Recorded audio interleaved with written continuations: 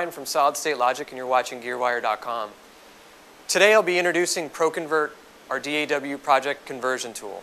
Solid State Logic has recently announced Pro-Convert 5, and this is our DAW project conversion tool. What it allows you to do is take up to 40 different applications and translate all the points in the edit timeline from one project easily into another project to allow for all your edit points, all your fades and markers, and many other items to be translated into your new application.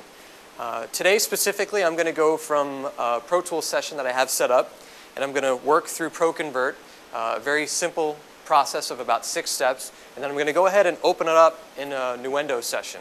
And the reason why I'm doing it from one project to another is personally I'm working in Pro Tools, and this particular session that I'm demoing, a partner of mine works in Nuendo, and this is why initially I had chosen this demo to do the translation. This has been a useful tool for me already, and thinking along those lines as far as, you know, if you like to work in one session format and your partner or perhaps some clients like to work in another session format, you can keep the integrity of the session intact as far as all your edit points and as far as technical and creative ideas on the timeline.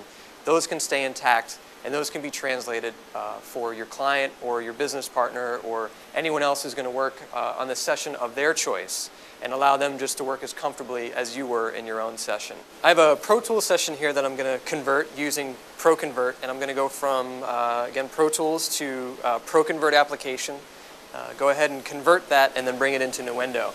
And here within my Pro Tools sessions, just to give you a reference, I have 5 tracks, and you can see I'm here along the edit timeline. I have my combo bass track here with a fade on the intro of the audio file. I have my 2 drum tracks that I've put an edit in, and then I also have just my 2 guitar effects tracks down below.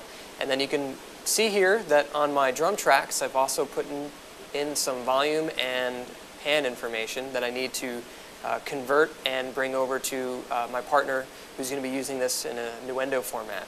So we'll just go ahead and close this out because the project is saved as I want it. So I'm just going to go ahead and exit out of Pro Tools and don't save. And I'm going to go ahead and load up Pro-Convert. Pro-Convert, very, very small file. It comes in the package with its own USB key.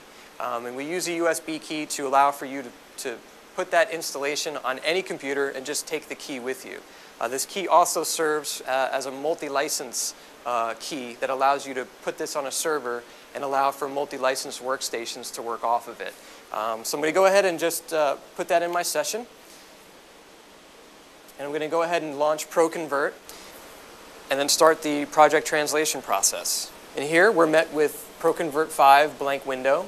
Here within the Pro-Convert project window, you can see up top in the header we have our File, View, Convert, Tools, and Help selections.